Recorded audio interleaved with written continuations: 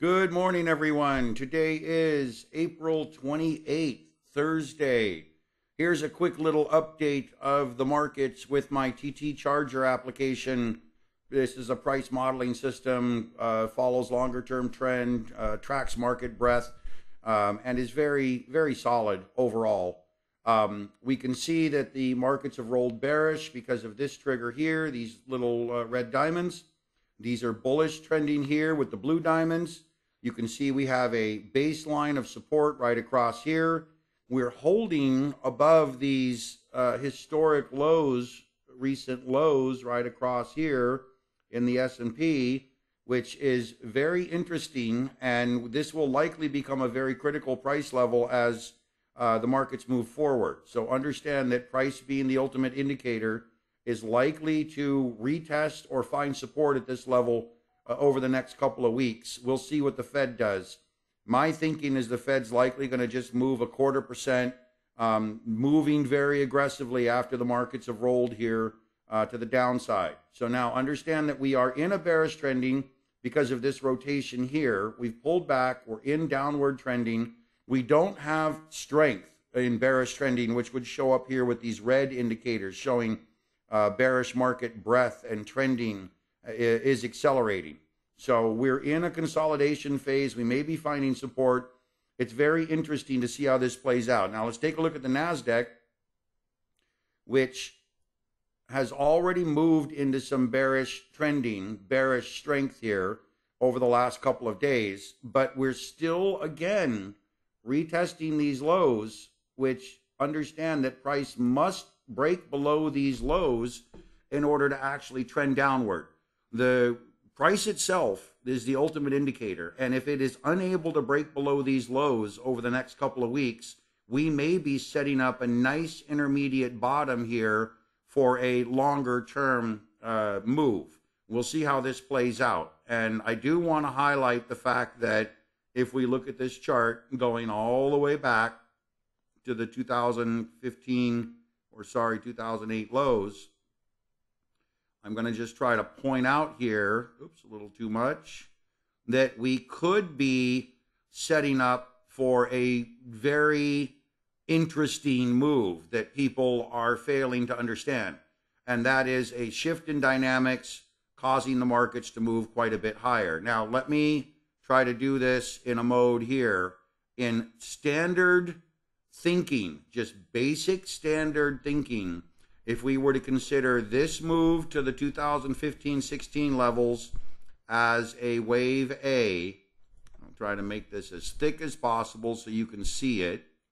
Change the color to a bright yellow and set as default. Now understand that if we consider this wave A and then we have a wave B scenario here, and what I'm trying to tell you is we may have set up a rotation here where this could be, this entire move could be a wave C. So understand that we could be in a wave C move from here to here. We could be in a wave D move from here to here, setting up a very solid correction and setting up a D move, or sorry, an E move possibly from here well up above these levels here. An E move should be equal to or greater than the C move higher. So if this fails to move lower over the next couple of weeks or months, or even if it does and finds support in this mode, we could be very much into an unprecedented rally phase over the next 5 or 6 years where everything takes off with the amount of money the Fed has put in. Especially if the Fed realizes the pricing pressure that's being put on the market, moves to try to keep rates somewhere below 1 or 1.25%, we could be looking at an explosive move to the upside that people are failing to really understand. So now let's take a look over here at the industrial average. And we clear this because this was the pullback from before. And again, this is, when you look at this, it becomes a little clearer. So we have an A move roughly from here to here, a B move from here to here, a C move, the way I'm counting it, from here to the beginning of COVID. Actually, let me rephrase this. Yeah, let's call this. And then we have possibly a D move here, and we could be in an E move here. Now understand that C and E should be relatively equal in size. What I'm going to do is I'm going to move this down to here and highlight the fact that we're already above it.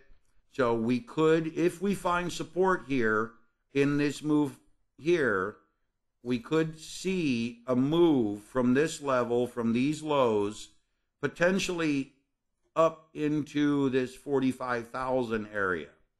So it's going to be critical for the markets to try to hold at this support level if this is going to happen. And this could happen. The way it would happen, I'll explain it to you. It's very simple. So credit risk, debt risk across the globe are falling hard. China's falling because of the excesses of the economy and the COVID crisis. And again, an extended contraction in global markets of say 6 to 15% year over year throughout the next couple of years could put a lot of these global nations and emerging markets at risk of default. This would change the dynamics of the market, especially if the U.S. economy continues to strengthen or show moderate strength compared to these other economies. And that would cause capital to rush into the U.S. assets, potentially setting up this next C move. So you can see here A, B, C, possibly D, E. Now understand that this is hypothetical, but as long as price continues to hold and try to find support, there's a pretty good chance we could see a move higher. Now let's go over here and check out the SPY. And of course I've got some extra lines in here. Let's see if I can get rid of the drawing tools real quick. Remove all drawing tools. And what we'll do again is from the lows, we're looking at an A move here. I would call it a B move here.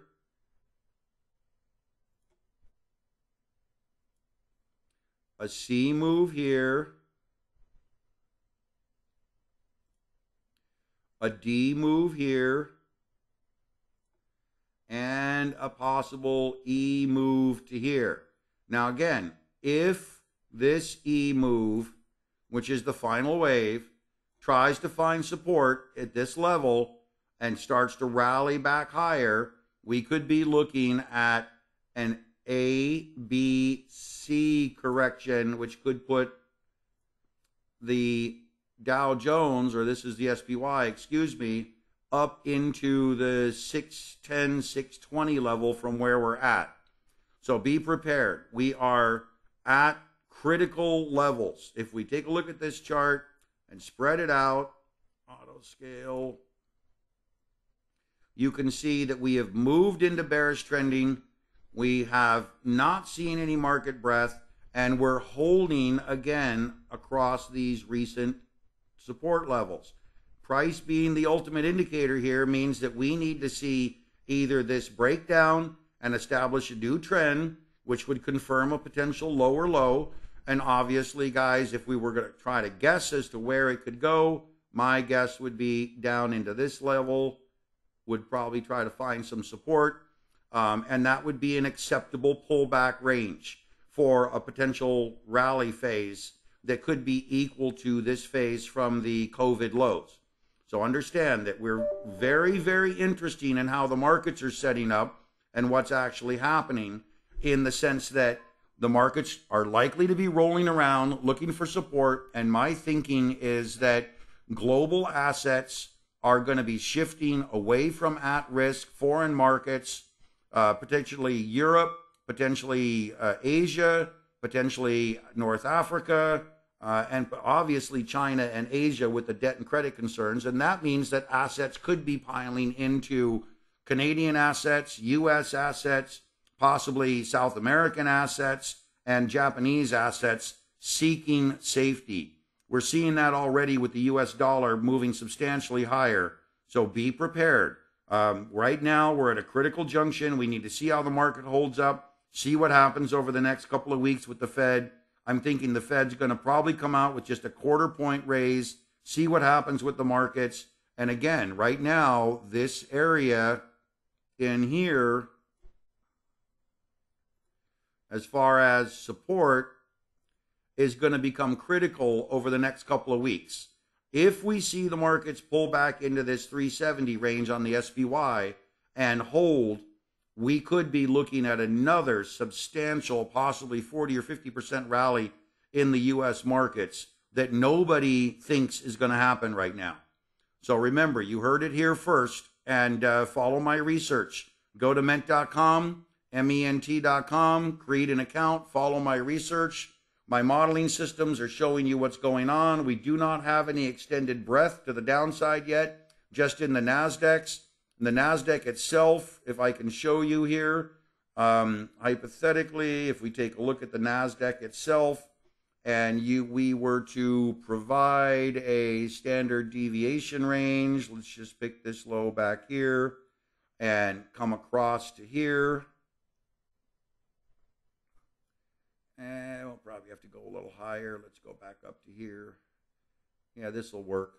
Right now, ladies and gentlemen, the NASDAQ is dancing around a standard deviation channel, which means that it has reverted back to middle levels, actually below middle levels here. And I believe that we're going to be looking to try to find support down in this 12,000 area or higher. Right now, if this level, what I'm calling the 13,050 level, continues to hold, we may find very strong support right over here and potentially mount a new rally that no one is really expecting. All right, that's it for now. Talk to you later.